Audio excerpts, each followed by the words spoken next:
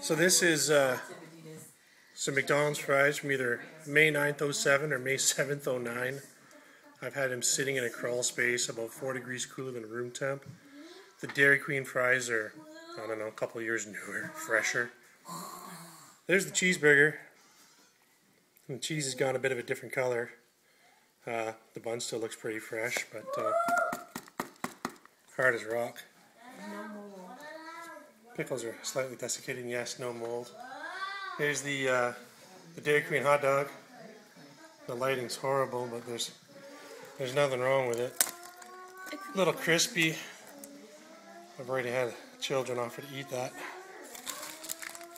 There's the Dairy Queen single hamburger.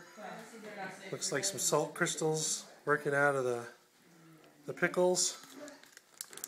Again, the cheese, a little colored, rock hard. Even mold won't eat this stuff. Absolutely incredible. Gross, actually. Bon appetit.